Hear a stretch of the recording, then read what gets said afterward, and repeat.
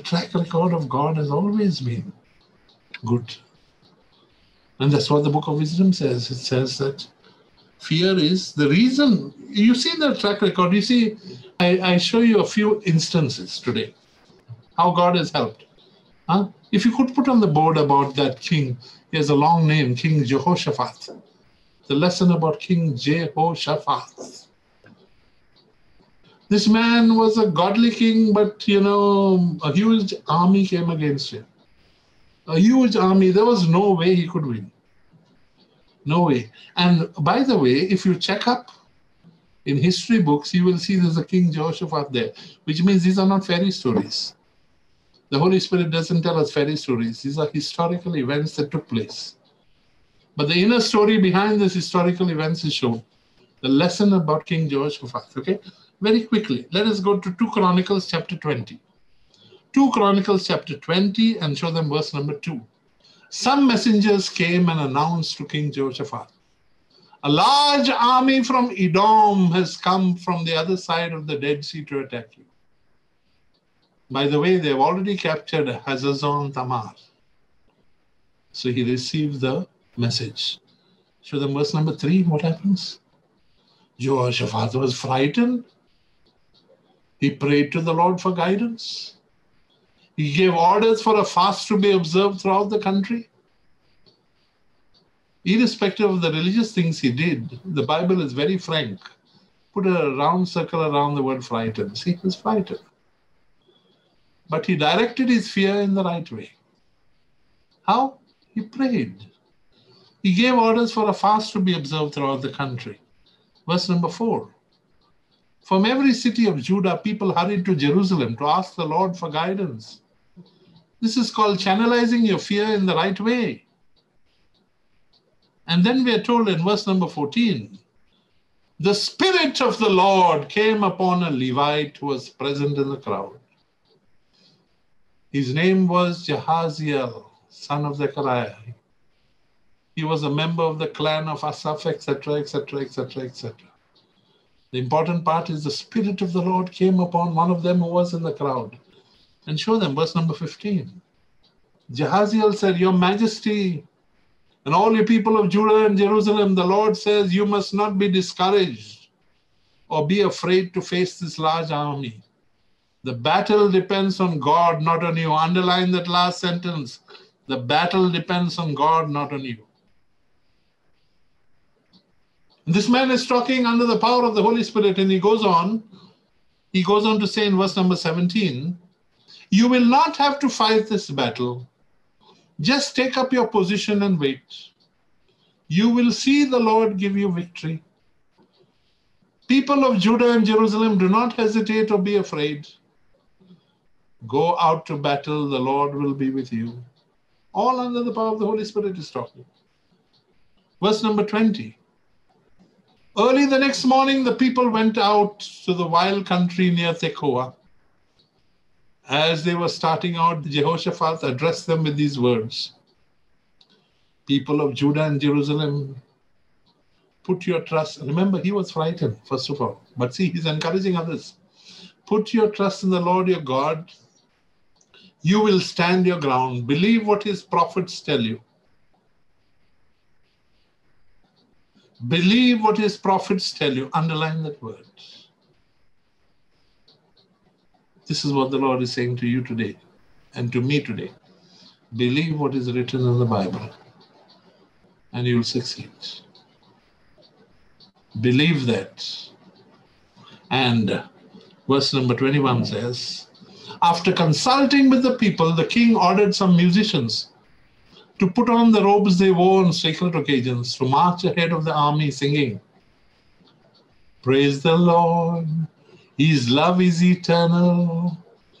I have never in my whole lifetime, and I bet with you, you also have never seen two armies confronting each other, but a band and a musical band playing in the middle of those two armies. I bet with you, you have never seen such a scene. But look what's this. Jehoshaphat's little army and a big army, and in between, they're praising the Lord. Verse number 22, show them. When they began to sing, The Lord threw the invading armies into a panic. When they began to sing, the Lord threw the invading armies into a panic. Verse number 23. The Ammonites and the Moabites attacked the Edomite army, completely destroyed it. Then they turned on each other in savage fighting. The enemy began fighting amongst themselves. And verse number 24. When the Judean army reached a tower that was in the desert, they looked towards the enemy and saw they were all lying on the ground dead. Not one had escaped. The Lord had prevailed. You understand now? You understand what I'm telling you this evening? Let the whole world be busy with their own work. Some watching TV, some playing cricket, some... But do you understand? Something here is being given much more precious. The lesson about King Jehoshaphat. So God's track record has been like this. Even in David's case, when they saw Goliath, they were really frightened. The Israelites saw Goliath was a huge guy. Even nowadays, when we see a huge and tall person coming towards us, we get frightened. And we see the description of Goliath, if you show them in 1 Samuel chapter 17 and verse number 4. A man named Goliath from the city of Gath came out from the Philistine camp to challenge the Israelites. He was over 9 feet tall. Can you imagine? I don't think even my ceiling is so high. He was taller than my ceiling. Yeah. Huh? 9 feet tall. Go on. Verse number 5. He wore bronze armor that weighed 125 pounds. So as it is, he was huge, plus the armor and a bronze helmet. Go on. Verse number 6. His legs were protected by bronze armor. He carried a bronze javelin slung over his shoulder. Can you picture the sight? Verse number 7. His spear was as thick as the bar on a weaver's loom. Its iron head weighed about 15 pounds. A soldier walked in front of him carrying his shield. Almost like those wrestling competitions, the Undertaker. One fellow walking in front and the big giant behind. Verse number 8. Goliath stood and shouted at the Israelites, "What are you doing there? Line up for battle. I am a Philistine, you slaves of Saul. Choose one of your men to fight me." Now in this sentence, you take away the word Goliath and you just put the name COVID, and you will see COVID is nothing but another Goliath, which is making us, my God, it's affected so many people dying. When it's going to affect my door, the neighbor has got it. Huh? You see that? Okay, verse number 11. When Saul and his men heard this, they were terrified. See the word, no? Huh? Just underline the word terrified. Fear gripped them, fear. And then, verse number 24. When the Israelites saw Goliath, they ran away in terror. Everyone was afraid. Just as today you see everyone is afraid of the new Goliath. Right? But David was different. 37 says, verse number 37. The Lord has saved me from lions and bears. The words of David. He will save me from this Philistine. All right, Saul answered, "Go and the Lord be with you." Small little boy, David, he said, "The Lord has saved me from lions and bears. What is this fellow for me? You all may get scared, but I will not get scared because I know my God is bigger than this giant. I know my God is bigger than this COVID." And King Saul tried to help him. He said, "You're going? Go, but wear my armor. At least you'll be protected." Huh? And he said, "I can't wear your armor because, I'm uncomfortable." We become uncomfortable in our reaction to problems using the same weapons that other people use because they don't believe in God. Or they believe, but only in theory. And look at verse number 39. Verse number 39. David strapped Saul's sword over the armor and tried to walk, but he could not, because he was not used to wearing them. See, this is what we should be. We should not used to this way of the world of getting frightened and running. And having panic in our chest. I can't fight with all this, he said. I'm not used to it. He took it off. He took it off. And then verse number 40 says, he took his shepherd's stick and then picked up 5 smooth stones from the stream. Smooth stones from the stream, and put them in his bag. With his sling ready, he went out to meet Goliath. Verse number 49. He reached into his bag and took out a stone which he slung at Goliath.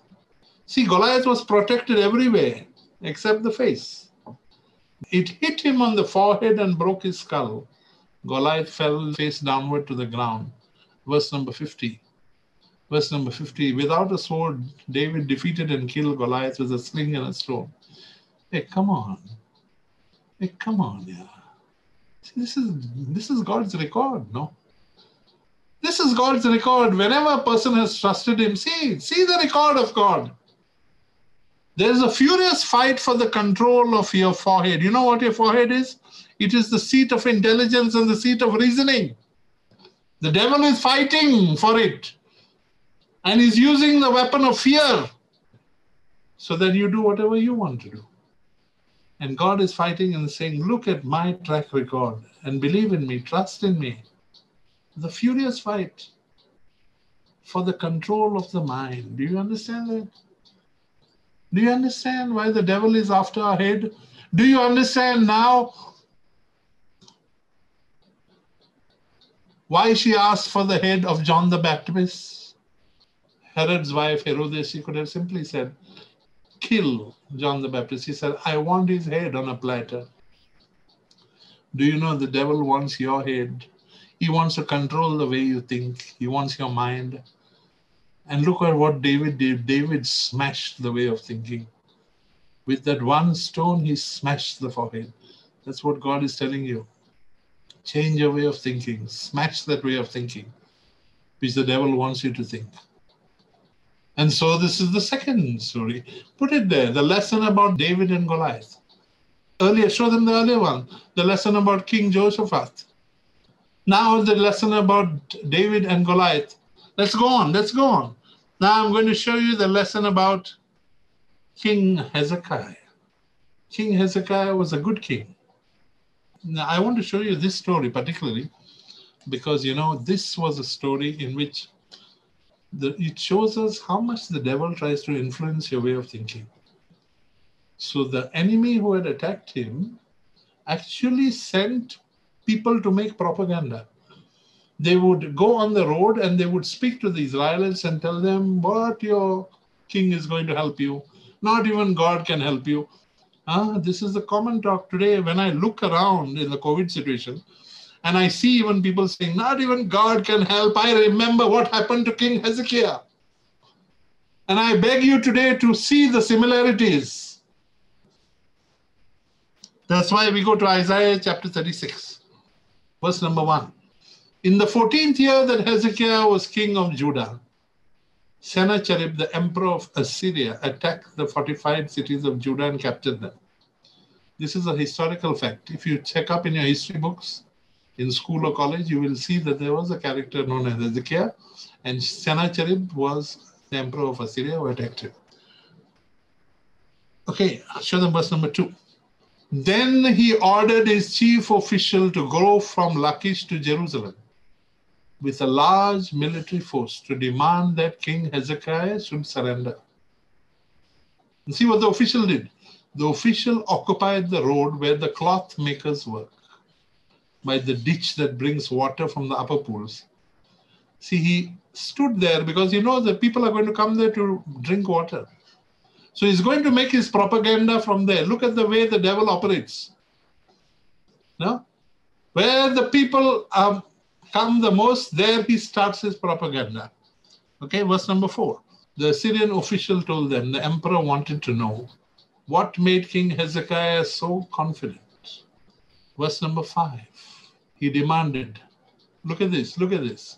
Do you think that words can take the place of military skill and might? Who do you think will help you rebel against Assyria? See the way. Further, 6. You are expecting Egypt to help you? that will be like using a reed against a walking stick. It would break and would jab your hand. That is what the king of Egypt is like when anyone relies on him. Verse number 7. The Syrian official went on, "Oh, will you tell me you're relying on the Lord, your God?" It was the Lord's shrines and altars that Hezekiah destroyed when he told the people of Judah and Jerusalem to worship at one altar. So, he also tries to remind you of your past, your sinful past. The devil's job is to drag the garbage of your past before you and say, because of this, you will get punishment. See? This whole thing, gives the whole idea of the way the devil tries to influence our mind. Verse number 8. I will make a bargain with you in the name of the emperor. I will give you 2,000 horses if you can find that many riders, which means there are no people with you also. And again, verse number 9. You are no match for even the lowest ranking Assyrian official, yet you expect the Egyptians to send you chariots and horsemen. Verse number 10. Do you think I've attacked your country and destroyed it without the Lord's help? Wow, look at this. Look at this tactic. He says, do you think we could reach this much if the Lord was not with us? So can you see the devil's attempt? He will remind you of your past sins. He will tell you you're powerless. No one will be able to help you. He'll even say that God is with him. The Lord himself told me to attack it and destroy it. Look at that. Verse number 13, 1-3. Then the official stood up and shouted in Hebrew. This is important. Underline this word in Hebrew. Why? He realized Hebrew can be understood by the people. Just as Goans understand Konkani. Till now he was talking English, now he starts talking Konkani. So that maximum people can be demoralized and discouraged. And he said, listen to what the emperor of Assyria is telling you. Go on, verse number 14. He warns you not to let Hezekiah deceive you. Hezekiah cannot save you. 15. Don't let him persuade you to rely on the Lord. Don't think the Lord will save you and that he will stop our Assyrian army from capturing your city. 16. Don't listen to Hezekiah. The emperor of Assyria commands you, come out of the city and surrender. That's what the devil wants us to surrender to the fear of COVID. Surrender to fear of various problems we have. You will all be allowed to eat grapes from your own vines and figs from your own trees and drink water, etc., etc., etc., etc. Verse number 18. Don't let Hezekiah fool you into thinking the Lord will rescue you. Did the gods of any other nation save their countries from the emperor of Assyria? I'm taking this time, to take you into the detailed dialogue of this man, or rather monologue. He was trying to break into their forehead, break into their brain and tell them it's finished. Nothing can be done. And this is what people think. Now people are pinning their hope on the vaccine. If for one instant suddenly something wrong is found in a vaccine, their hopes will be crushed completely. Or if it is found that a vaccine is in the long term counterproductive, finished. No? That's why your reliance should always be on the Word of God. He saves. Right? Further, now he has put it in writing.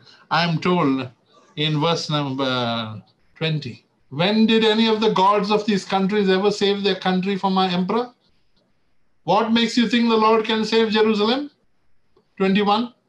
The people kept quiet. Just as King Hezekiah told them to, they did not say a word. So they just kept quiet. But anyway, whatever you're listening, that's why I told you, these days we are being bombarded by the TV, by this, by that, by the news, friends, relatives. Listen to them, but don't allow that to influence your thought. Your rock is the Word of God. And Jesus said, whoever builds his house on rock, yes, the breeze will come. Yes, the flood will come. Yes, the water will hit that house, but it will not collapse. But whoever builds it on sand, the flood will come and it will take with it your house which is built on sand. Let it be built on the rock of the word of God. Isaiah chapter 37. Now he wants to frighten the king. So chapter 37, verse number 5, he sends a letter to King Hezekiah. When Isaiah received King Hezekiah's message, he sent back this answer: the Lord tells you, do not let the Assyrians frighten you. By their claims, he cannot save you. He sent a letter to King Hezekiah. King Hezekiah was afraid, and he contacted a man of God, Isaiah. And Isaiah sends him this answer: don't be afraid. Don't listen to that rot that the Lord cannot save you. Verse number 7. The Lord will cause the emperor to hear a rumor that will make him go back to his own country, and the Lord will have him killed there. And so further, verse number 14. King Hezekiah took the letter from the messengers. He read it. Now look at it. Look at this. He went to the temple and placed the letter there in the presence of the Lord. No. He took the letter and went and gave it there. Makes me remember many years back when someone came almost at midnight to my house with a problem and says, we have written out the problem, brother, so that you will not forget, in the middle of the night. And I said, okay, I'll pray for it. And after they had left, I folded that letter after reading it, put it in an envelope, and I put it under the statue of Our Lady of Naju. I said, Mother, my prayers are inadequate, but your prayers are powerful. You settled it. It was a dangerous problem involving almost the threat to murder because one of their children had run away with someone else, etc. And there it remained under Our Lady's statue. And just next to Our Lady's statue is the image of our Lord. There it remained in their safe custody. I stopped even praying for it. Must have prayed for 2 days, stopped. Then at the end of the year, when I was, means many months later, 8 months later, I was clearing the house, I happened to take up the statue to wipe it and clean it. And down I found this letter. I said, I opened it and I saw the phone number given there. I said, I wonder what has happened. So I rang up and I asked, hey, is it you? Remember you had come to my place, what has happened? Oh, brother, we're so thankful to you. Everything was solved in a good way and this and that. I said, how long it took to resolve this? He said, within less than a month, things settled down. I said to him, did you thank the Lord? I know you have not thanked me. I don't want your thanks. But did you thank the Lord at least? Because I, by chance, found your letter. So, you see, human beings are like that. 10 lepers were healed, the Lord said. Why is it that only one has come back? You understand, no human nature. King Hezekiah took the letter, he went to the temple, placed the letter in the presence of the Lord. And verse number 17. Now, Lord, hear us and look at what is happening to us. Listen to all the things that Sennacherib is saying to insult you, the living God. It's important that even the apostles said the same thing later on. When they were threatened after Jesus had ascended into heaven, in Acts chapter 4, read sometimes, they said, Lord, take note of whatever they have said. You take note and see what they have said. And Lord, give us the strength to keep on proclaiming your word. And the whole place was filled with the Holy Spirit because they were praying for the right thing. It's important in this COVID situation also, we should be able to pray for the right thing. Lord, fill us with your faith. Take note of the sickness. Take note of the lives it has taken. Take note even of my fears. But Lord, enable me to do what you want me to do. Enable me to reach out to as many people as possible. Enable me, Lord, to tell them that the real root of the problem is to repent, to come back to you. Enable me to explain to them your ways. Let your prayer be like this, and you'll see the Holy Spirit helping them. Verse number 20. Now, Lord, rescue us from the Assyrians, so that all the nations of the world will know that you alone are God. Now, I want to show you, after all this, what happens.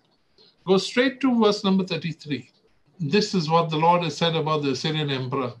He will not enter this city or shoot a single arrow against it. No soldiers with shields will come near the city. No siege mounds to be built around it. Isaiah is conveying the message. Continue.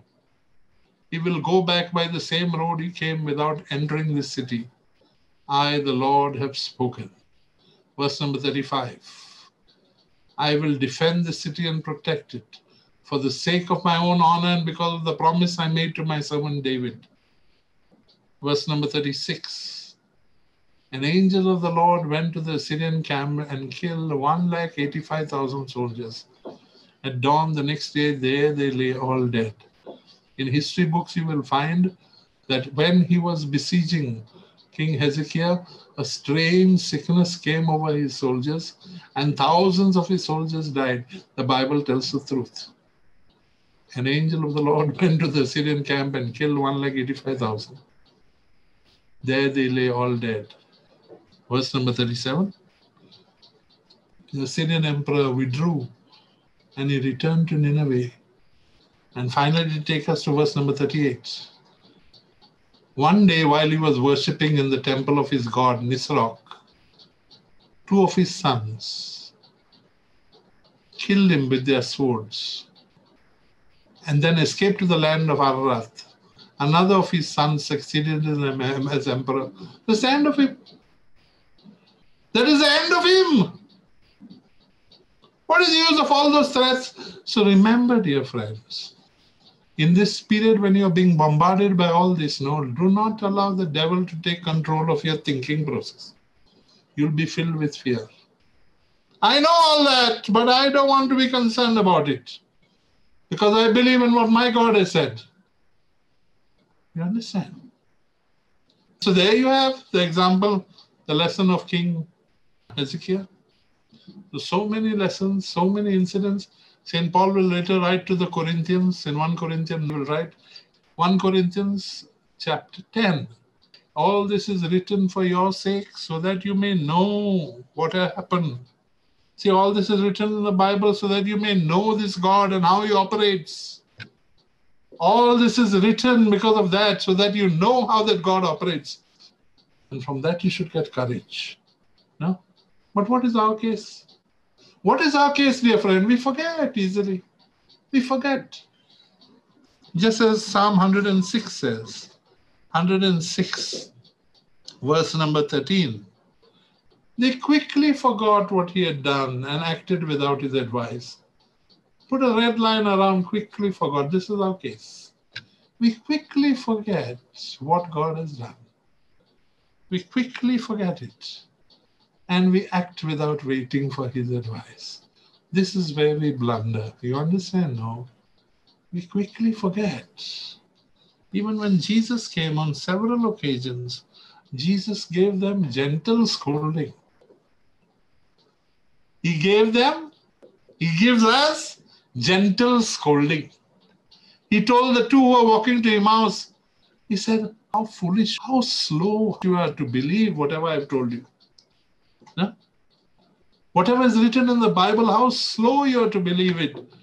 Luke chapter 24, verse number 25. Jesus said to them, how foolish you are.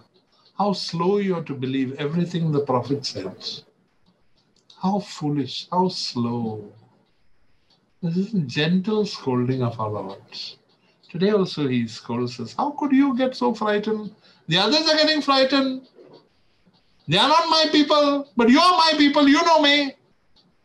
The angel said it at the birth of Jesus. Glory to God in the highest, peace to his people on earth. Look at that. The people of God are in peace.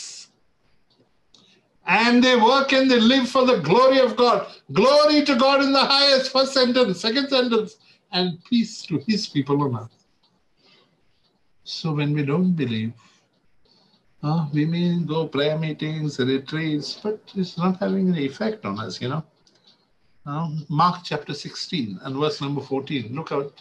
Another gentle scolding by the Lord. Jesus scolded them for not believing sufficiently. And that's what the Lord does to me, to you. Often He does it to me. He scolds me. He says, Edmund, you don't believe I can do this? Huh? Because I remember years back once when I was praying over someone, something at the back of my mind was saying, you better not pray because nothing will happen and people will laugh at you and this and that. Now I know whose voice was speaking. The one who didn't want me to exercise faith. No. But I refused to listen and I prayed. In the name of Jesus, I prayed. And nothing happened. But that evening, I received a phone call that the person was healed. And that really strengthened my faith. Today, I'm showing you that the Lord scolds us. See, later, Jesus appeared to the 11 as they were eating. He rebuked them for their lack of faith and their stubborn refusal to believe those who had seen Him after He had risen. See? Lack of faith and stubborn refusal. Because we have minds only of this earth, we cannot believe. No wonder St. Paul says, fix your minds and your eyes on things which are there. Like that sister. You show me that picture of that sister. I somehow like that picture on her deathbed. Look at that, man. On her deathbed. Look at this. It's all coming to us, you know. One day or the other, we are going to go. But where is your faith? Why the fear about death? Huh? Never fear death, remember. Never. Some people fear death because of various reasons, whom we are going to leave back here, and my darling wife, my darling children, I will leave. You are not always going to be here. For your kind information, the very room in which your funeral is held, after 6 months, there will be birthday parties there. So don't think you'll be missed so much. Bishop Fulton Sheen said, pride ends 6 months after you die. 6 months after you die, pride ends. Why did he say that? He should have said pride dies when you die. 6 months, because even when we die, before we die, we have imagination. How many people are going to come for a funeral? Whole church will be packed, and this and that. And even later at the cemetery, oh, it will be crowded. By the way, COVID pandemic has already ruined that. Very few people are going to come for a funeral. And Bishop was right when he said, your pride dies after 6 months, because after 6 months, no one is even going to think about you. Not even your beloved husband or wife. Think. For what are you living? Wherever you're placed, become a model, so that people believe because of your faith. They believe. No? Never fear death. Please put that. Never fear death. It's not death that a man should fear, but always remember I told you this. Fear if you have not begun to live for Christ. Fear then. No? And repent. Repent. Tell Jesus from your heart you're sorry and ask Him by means of the Holy Spirit to change your life. Because only the Holy Spirit can enable you to live for Christ. The Holy Spirit can set you on fire for Christ. No? Irrespective of anything. You will be looking the same person. But within you there's a fire for Christ. Those are true Christians. Therefore, if you don't have the power of the Holy Spirit, it does you no good. You may be a very good cook, I tell so many times. You may be a good cook, but if you don't have the power of the Holy Spirit, it's not going to help you. You have the power of cooking, but do you have the power of the Holy Spirit? You may be a good teacher. You have the power of teaching, but do you have the power of the Holy Spirit? You may be a very loving person. Cats and dogs are also very loving. Have you heard of any cat or dog being canonized and becoming a saint, reaching heaven? Have you? Someone may say, I'm very hardworking. Yes, donkeys are also hardworking. But donkeys don't have the power of the Holy Spirit. That is why they cannot go to heaven. But when the power of the Holy Spirit comes upon you day and night, you'll be burning for the Lord inside. Others only outwardly for a little while, for 1-2 years, and then you will go back to living for the world. And the biggest shock awaits you. Many people, I always say, are going to be stunned. On the day of judgment, they're going to get the biggest shock of their life. When they say, Lord, Lord, in your name we to do this. Lord, Lord, we to preach, we to work miracles.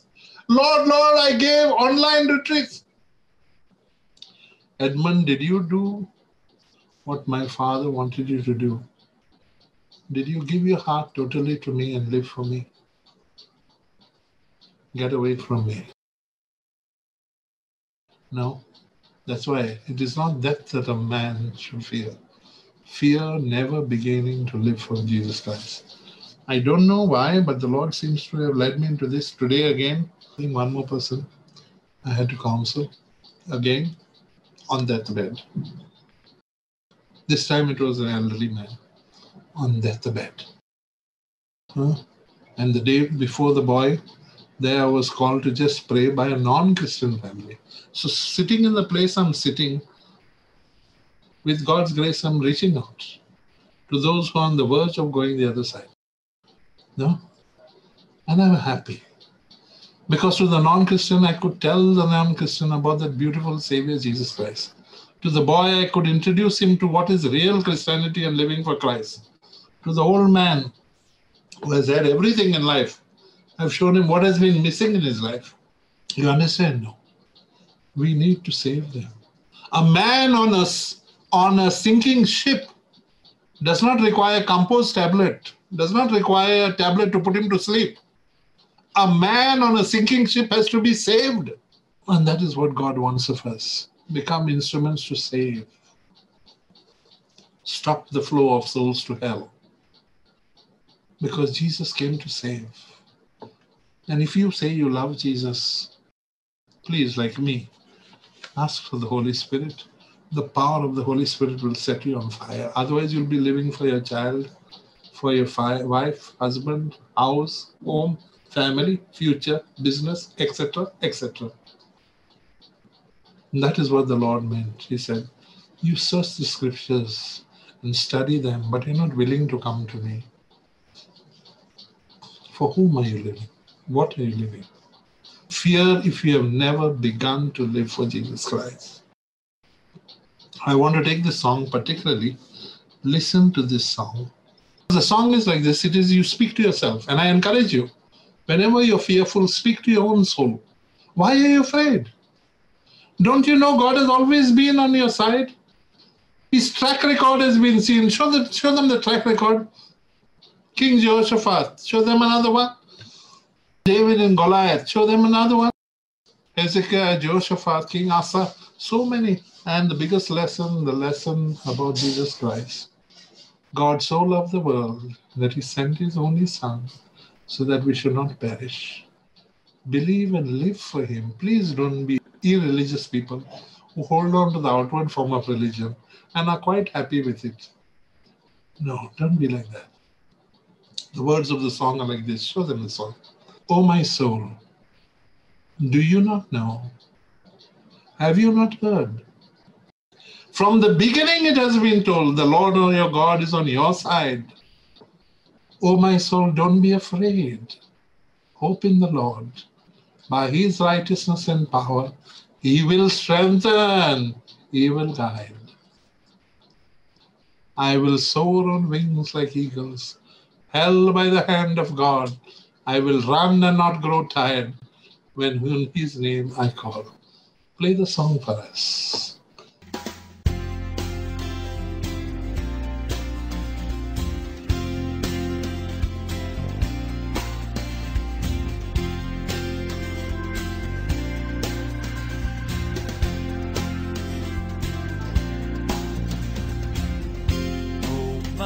Soul, do you not know? Have you not heard? It's been told from the beginning. The Lord your God is on your side. Oh, my soul, don't be afraid. Hope in the Lord. By his righteousness and strengthen, He will guide, and I will soar on wings like eagles, held by the hand of God. I will run and not grow tired, but on His name I call. For the Lord is never weary, His ways are beyond my thoughts. I will trust in Him with all my heart.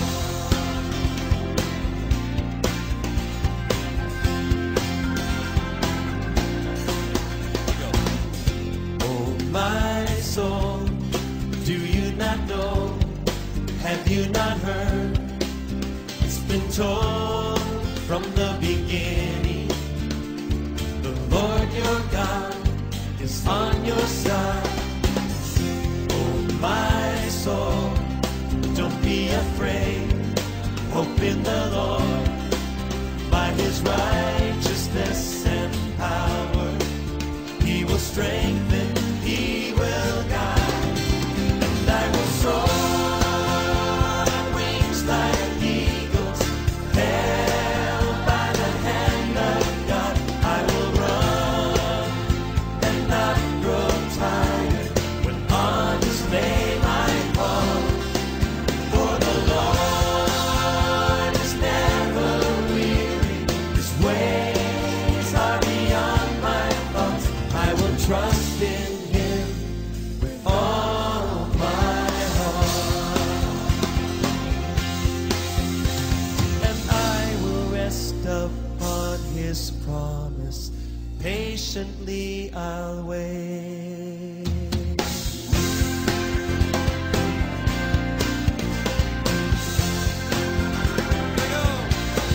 And I will soar on wings like eagles, held by the hand of God. I will run and not grow tired when on His name I call. For the Lord is never weary, His ways are beyond my thoughts. I will trust in Him with all my heart. I will trust in Him with all my heart. I trust in You, Lord. Oh, we trust in You, Lord.